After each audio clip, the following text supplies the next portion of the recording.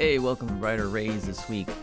This study is called The Substance Belongs to Christ. We're in Colossians 2, 16 through 23 this week. Today's the introduction. So in his book, The Last Battle, C.S. Lewis describes the end of his historical fictional world that he created. All the main characters had died, and yet the story continues. Lucy, one of the main protagonists, is really sad at the end of the world, end of Narnia, which is the magical world that they had visited. But she's corrected. She is told, but that was not the real Narnia.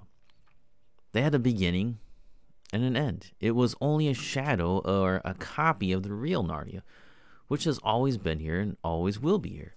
Just as in our own world, England and all is only a shadow or a copy of something in Aslan's real world. You need not mourn over Narnia, Lucy. All of the old Narnia that mattered, all the dear creatures, have been drawn into the real Narnia through the door. And of course, it is different. As different as the real thing is from a shadow, or as waking life is from a dream. Now, Lewis called this world, old Narnia, and England, the Shadowlands.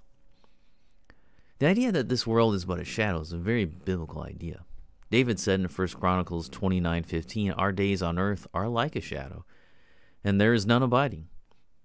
According to Psalm 39, 102, 109, and 144, life is like a shadow that passes away. In the book of Hebrews, we have a description of two other things that are like shadows.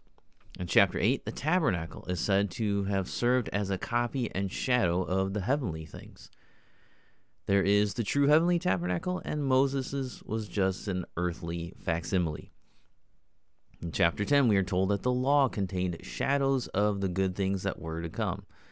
They were not the true form of the realities. The sacrifice of animals was only a shadow of the true sacrifice that Christ gave. In themselves, they did not accomplish salvation. But with Jesus, by a single offering, he has perfected for all time those who are being sanctified. While the shadow sacrifices can never take away sins, the reality is Christ. The problem that most people have, and we as Christians struggle with, is falling for the shadow rather than seeking the substance.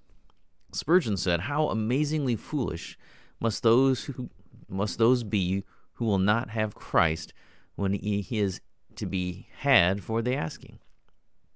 They prefer the baubles and the bubbles of this world and let the solid gold of eternity go by. O fools, to play with shadows and miss the substance. You dig and toil and cover your faces with sweat and lose nightly rest to get this world's fleeting good, while you neglect him who is the eternal good." Paul had heard of the false teaching that was being preached in Colossae and other towns, and he wanted to make sure that the Christians were seeking the substance who is Christ and not settling for the shadows.